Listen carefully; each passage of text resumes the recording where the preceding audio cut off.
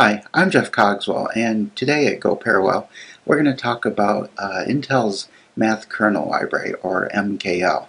The Math Kernel Library is a combination library of several different math libraries, including a few standards as well as some of Intel's own math functions. And it's all wrapped up into a library that supports vectorized and multi-core extensions.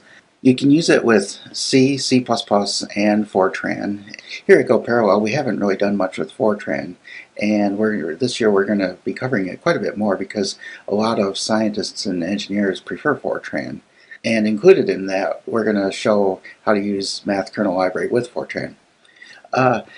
One of the libraries that Math Kernel supports is called the Basic Linear Algebra Subprograms, BLAS.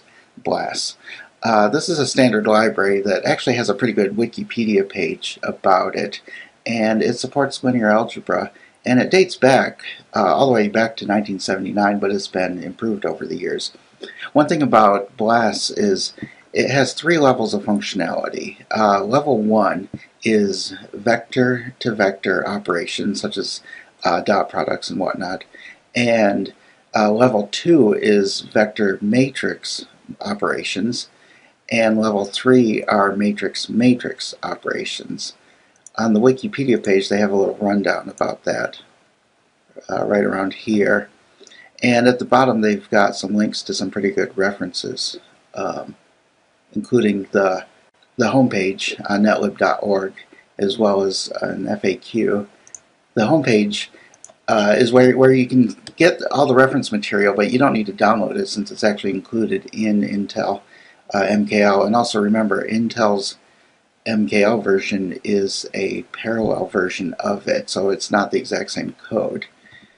And also included in the Math Kernel Library is another linear algebra library called APACK, and that stands for Linear Algebra Package.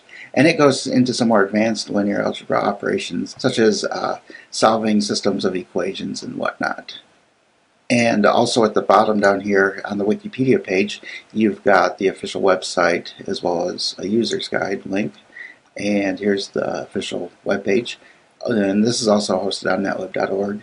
And here's the user's guide, which gives a rundown of it. Now, the MKL also supports several other libraries. If you click on the details page, you can see they first mention linear algebra. They also have libraries for fast Fourier transforms, or FFTs.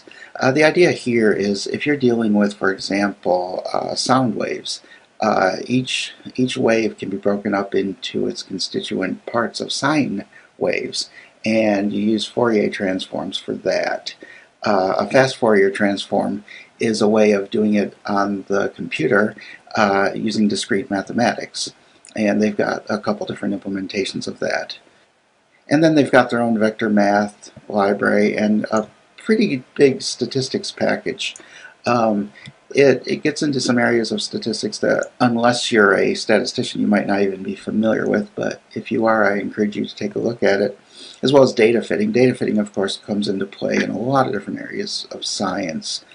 So in the weeks to come, we're going to be exploring some of these and how you can get the most out of the Intel Math Kernel Library.